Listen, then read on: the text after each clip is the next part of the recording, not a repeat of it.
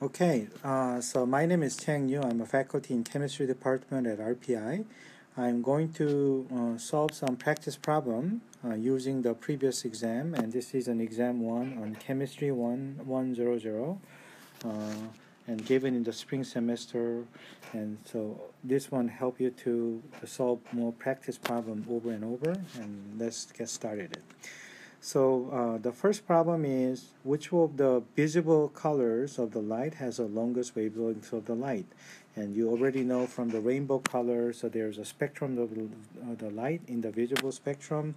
And the following images is taken out from the web resources.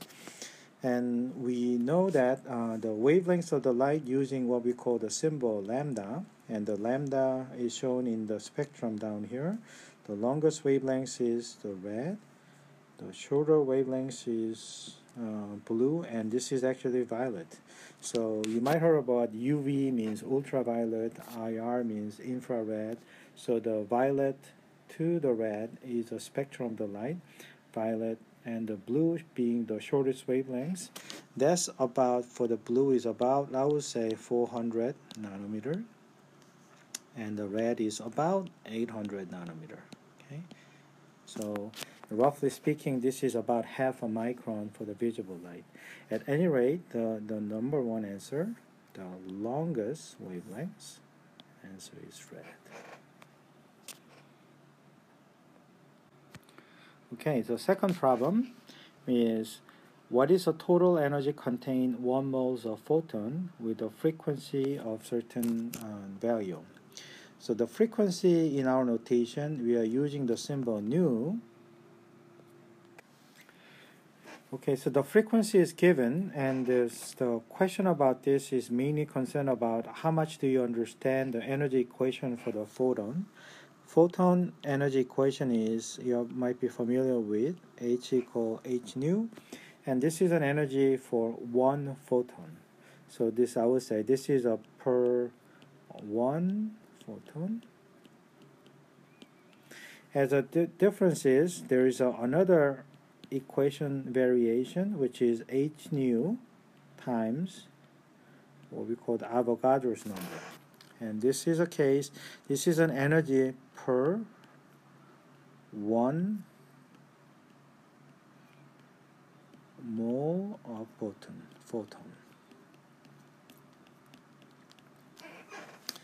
So this question is asking about 1 mole of photon, what is the energy of this. So it will be, E will be using Planck constant 6.63 10 to the minus 34, and frequency 2.75 10 to the 14, and then Avogadro's number, which is a 6.02 10 to the 23. So it's a pretty long calculation, and the easiest way that I would like to is combine this, what I call the numeric part.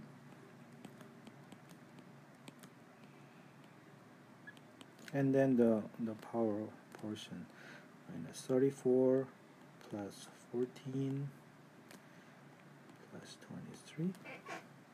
So if you do them all together, you will get the number looks like 1.10 10 to the 5 joule. And what that means is this is a per mole. Okay, so this is energy per mole. So now I have this answer. But if you look at the multiple choices, the answer is given in the kilojoule. So the kilojoule is 10 to the 3 joule. I think all of you know this.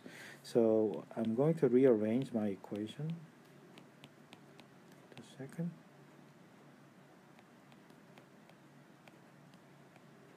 So therefore it's 110 kilojoule. So therefore this is my answer for the second problem.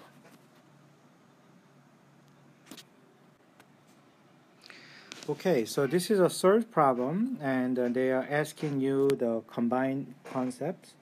So they're asking what is the shortest frequency of the light of the photon to remove an electron from a metal sample, and if the binding energy of this metal is 3.14 to the 10 to the 3 kilojoule per mole. So this concept is, first thing to deal with is the binding energy. And so let me explain it to you. So binding energy is coming from the fact that electrons are being bound to the nuclei, and so there is an energy for take the nuclei out of take the electrons out of the surface. And people draw this kind of energy diagram. This is an energy, and this energy in the zero state, and typically energy levels of electron is lower than zero, so they are being bound to the nuclei. So this is where the electrons are located, and that's in the negative state of the electrons. And now you have the case where now let's say you shine the light onto this metal, and say I'm going to draw the photon on the side as this is a photon with an energy of h nu, and that goes in and hit the electrons, and this electron trying to escape out of it, right?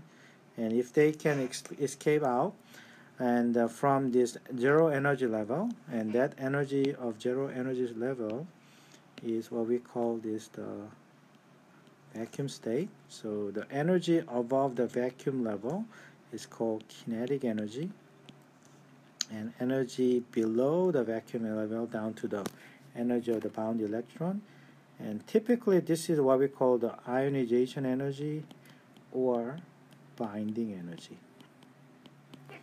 So in that case, the scenario, typical equation we people write is, when you shine the light, this is the energy that you put it into the metal that can be consumed to take the electron out of the surface. That's an ionization energy, plus the kinetic energy, what is left over, and the energy for moving the electrons around.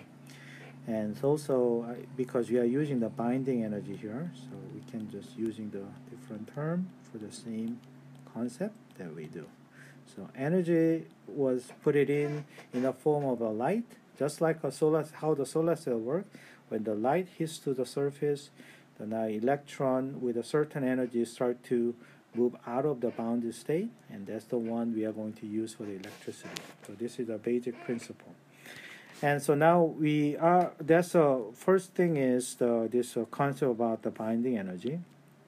And what about the second one? And this is a question that, what will be the shortest frequency of the light to remove the electron? In that case, I'm shining the light with that certain frequency. That energy will be used to take the electron out of the surface.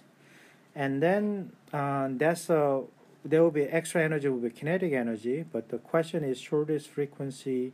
That means the smallest energy possible. So therefore, this is an equation that we are looking for. And there's a little tricky part in understanding this. The answer was given in a form of per mole basis, and this one itself is actually energy. I would say energy per one photon. So therefore, this equation, to have this unit match, you should rewrite this equation as Avogadro's number of h nu. That's energy for 1 moles of photon will be same as the binding energy.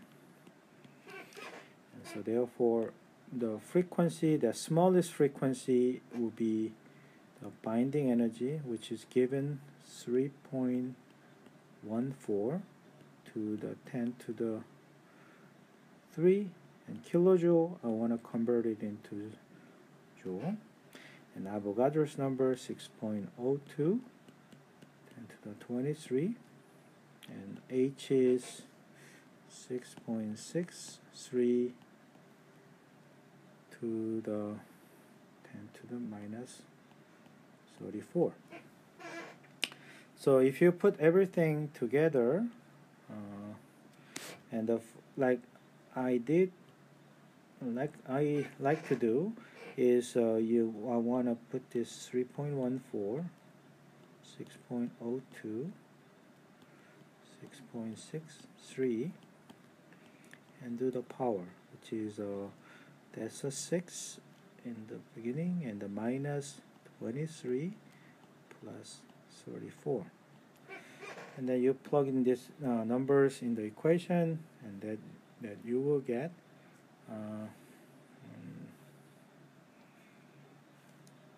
7.87 15 hertz. Okay, so the 7.15 hertz. So answer is D for here.